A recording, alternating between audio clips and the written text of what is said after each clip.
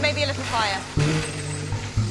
Oh no, I'm afraid it's very unexciting. My agent just called me, but it was really exciting, and obviously because the show was recognised as well, so we were able to all give each other a little pat on the back, and Abby, obviously, who's written the show, I think really had a big thank you from everybody. I've never been up for an award before, so I have a lot to celebrate.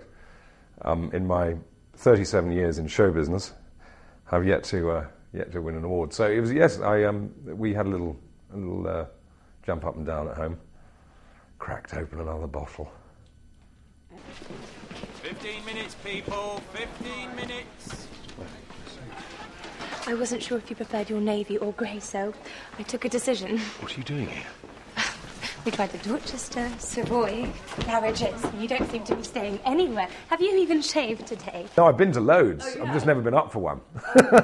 No, we always used to go on The Wire. We always used to go, whenever there was any event, we always used to badger HBO, and they'd at the time of The Sopranos on and all that, and no one would turn up from Sopranos because they were bored of awards, and no one would turn up from West Wing or whatever, they were bored.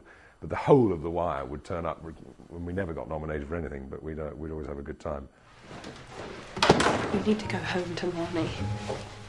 Right. Aren't you going to say anything else? I love you.